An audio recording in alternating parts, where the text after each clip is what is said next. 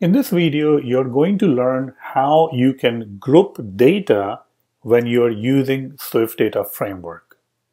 Now, unlike SQL, SwiftData does not include any way to perform a group by operation. So if you have written any SQL, you know the group by statement or the group by basically allows you to, nest it into different sets and then return those things. But you can't really do that in SwiftData.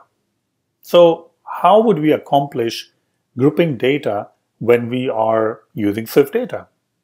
Well, one of the things is that if your data is already in a nice way, then we can simply display it in a group. Let's take a look at an example. We're not going to use the example for the movies right now, because you can already see that the movies example contains the name and the genre, and both these properties, especially the genre, is on the movie class itself. So it's not really a hierarchy or nested or some sort of a tree that's being developed. It's more of a flat structure. And that makes it very hard to group the data. Maybe I want to group the data, I want to display the genre, let's say action movies. And I want to display all the movies that are action. So I'll say Batman over here, and then I will say Spider-Man. And then maybe there's another genre called kids. And I will say over here, I don't know, Finding Nemo, and so on. But we can't really do that because the movie over here is flat structured. It's not like genre contains an array of movies. So how can we solve this? In order to solve it, let's go ahead and create a structure which can allow us to visualize that how it will look like. So what I'm going to do is I'm just going to create a very simple structure over here, which is between the post and the comment. And these are not really saved in the database or anything. This is just so that you can visualize that what's going to happen or what kind of a structure you need. Now this is a really nice structure because we have a post which has an ID, it has a name, and it also has an array of comments. So it's already one level deep, and it has a relationship with the comments, which is one post can have many comments. So this is already a really good looking structure. Let's go ahead and write some code to create some dummy posts. There we go. We created a post. You can see the post can have a name and the post can have an array of comments. So there are like multiple comments over here. We have another post with multiple comments. Okay.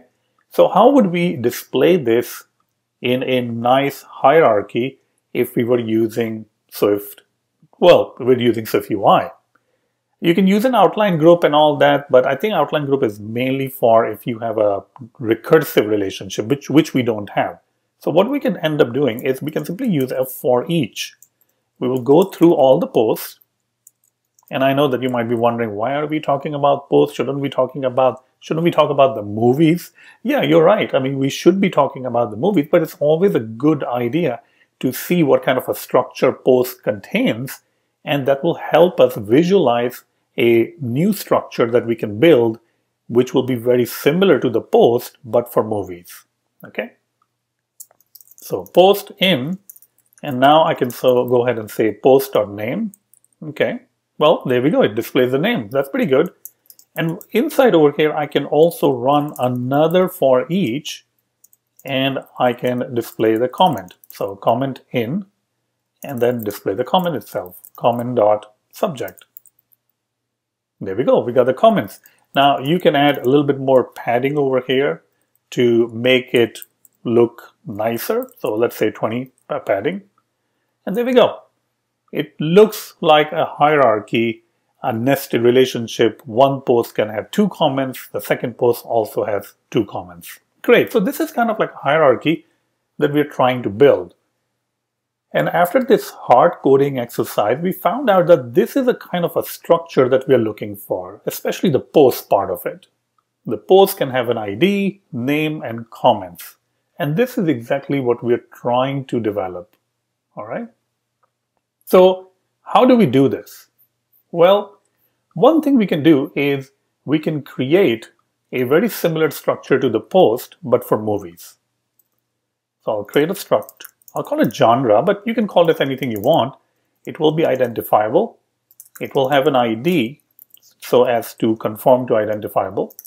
We will have a name also. And we will also have a list of movies, which will be movies array.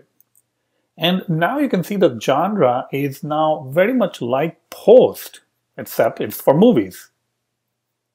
But we need to also populate the genre. So let me remove these post part of it because this is just for our sake, right? Just for understanding. We're not really working with posts and comments. We're working with movies.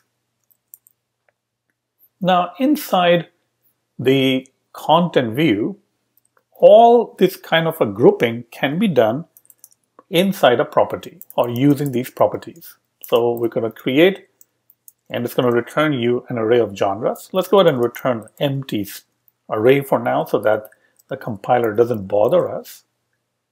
Next, we're going to go ahead, and there are multiple ways of doing it. So I'm going to show you two different ways. So let me go ahead and write it over here. This is option number one. Option number one. Okay.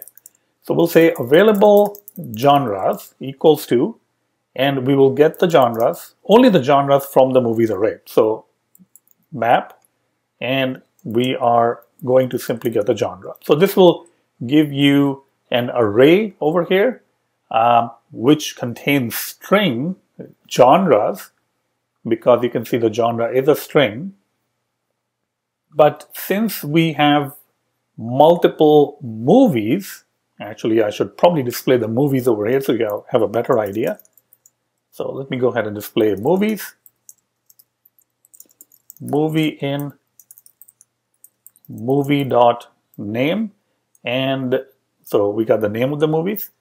And if I go ahead and try to display, let's go ahead and put it in F stack maybe, and I'll display the genre, movie.genre. Okay, and let's add a spacer in the middle also. Okay, so we got action, and we have kids. This basically means that if we look at the available genre, if you actually print it out, we're not even using it, but if you do print it out, you will find out that it is going to give you three genres because each movie has its own genre, action, and kids. So we want to make sure that we're not getting duplicates. Action in this case is a duplicate, and we don't really want that. So what we can do is we can easily use set. So let me remove this, and we will, whatever the result comes from over here, we're going to put it in the set. Set is automatically going to remove the duplicates, and now we will have the available genres. Okay, great. So once we have the available genres, we can loop through it. Available genres dot map, we are going to get a genre, and we can return this also. So we're going to get the genre, we're going to say movies by genre, and we'll say movies.filter, not first, but we're going to use filter, and we'll say genre equals to genre. And now we can go ahead and create our instance of the new struct that we built, passing in the genre and passing in the movies by genre. A double equals to should be used. There we go. And we can comment out or even remove this line. So this is our first option. And now we can go through the genres and we can display it. So let me go ahead and do that for each genre. And we will display now it's in the same structure that we actually want. The genre is, I guess, already genre. Let's see, actually. Genre dot name. What am I missing over here? Oh, genres. And we will say genre in genre dot name. So let's see if it displays our genres. That's good because there are actually only two genres. So it is showing us two genres. But now we need to display the movies related to the genre. So we can say genre.movies, just like posts and comments. We'll get the movie, and we'll say movie.name. And you know what? That's pretty much it. There we go. It actually displays nicely. If you want to add a padding, that would be good. Let's go ahead and add some padding, leading 20. And now it's looking more nested. All right. So this is how you will display a group by or nested data which is coming from SwiftData. But the SwiftData which is coming from SwiftData is actually flat. It's not really group by, but we had to write this genres on our own to perform this. All right. Now this is one way of doing it. Let me show you another way, which is option number 2. Now option number 2 is using dictionaries. So what we're going to do is we're going to create a genre dictionary equals to, which will have string, and for the second item it will have movies or movie array. Now we can go ahead and go through the movie. So movie in movies and genre dictionary. So the key will be the genre itself. Default value, we can put like an empty if it doesn't have, and then we can also append it. So the good thing over here is that for that particular key, it's just going to append the movie right there. Okay. And I think I'm missing something over here. Let's see over here what's going on. We have this movie default, and let's see what's going on over here. Oh, var. I was missing the var part. That's good.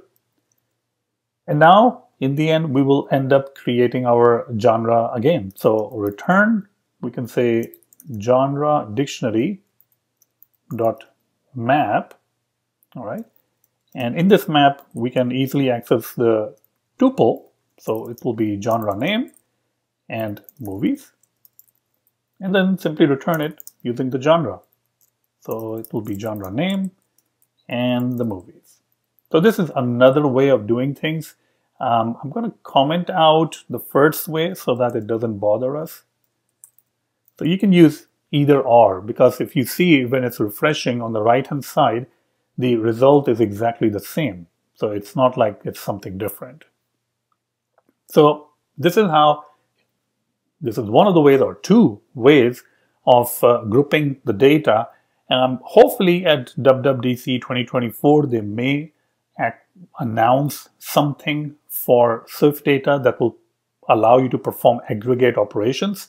And maybe this query will become like, oh, I can go ahead and pass a max, or I can do a group by over here. So it is possible that they can provide these things. But for now, it's not available, and you can use these techniques to group the data once you have retrieved the data from the database. So hope you have enjoyed it. Thank you so much. If you have liked this video and want to support my channel, then the best way would be to check out my website, azamsharp.school. And on this website, you can find a lot of different courses, including courses on SwiftData. Right over here, you can see the course on SwiftData. I have courses on full stack development if you want to learn about iOS development with Vapor, and that's the only course available in the market. It's a really good course. And I recently launched a brand new course on Core Data Bootcamp. You can also check it out. Reactive programming. You have macOS development, server-driven, test-driven development, SwiftData, Create ML, Reality Fundamentals, Reality Kit, augmented reality. It's a lot of courses, right? And I keep working on some new courses, and you can access all of those courses by a monthly subscription or an annual subscription. With annual subscription, you do end up saving a little bit more, $50. Or if you're interested, you can just buy an individual course. So if you're interested in, actually, let me go to the SwiftData course, because this video is about SwiftData. So you can definitely check out, you can subscribe and get the course, or you can buy the course. And it's a pretty long course. I keep on adding new content to the course, but you can definitely check it out. It's a lot of stuff, including syncing data with iCloud, integrating, storing binary, migration, I mean, a lot of stuff is going on in this course. So this is the most complete course available. I think it's like 9 maybe plus hours. So, and I keep on adding some new stuff. So definitely check out azamsharp.school, and thank you so much for watching.